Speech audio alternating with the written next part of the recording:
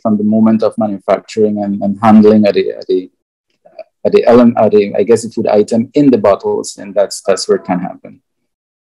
Well, more so, which one of the ingredients would more than likely be the cause of the contamination?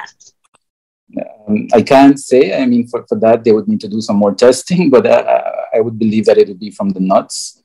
So those are areas that would need more testing. I mean, we've been seeing an increase of gastrointestinal cases since February. So we're seeing that during this time is when we'd usually see an increase at GE. We call them GE, gastrointestinal, gastroenteritis, sorry.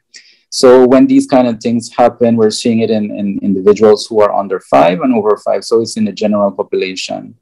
Again, we can believe that it is part of the relaxation, the restrictions. I mean, there is an increased movement. Individuals are moving around, back to work, back to school. There is more consumption of food from vendors. So all of this is a possibility.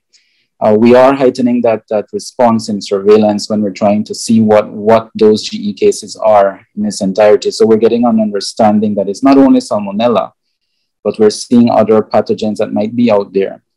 Again, so we make a call to the public that this is something that can be avoided. It can be prevented. I mean, the correct hand washing, the adequate cooking of the food, those are key elements to actually curb that situation. And similarly with Salmonella, that is something that is it is a foodborne illness, and it can be avoided as well. So these are instances that you can take to curb that situation.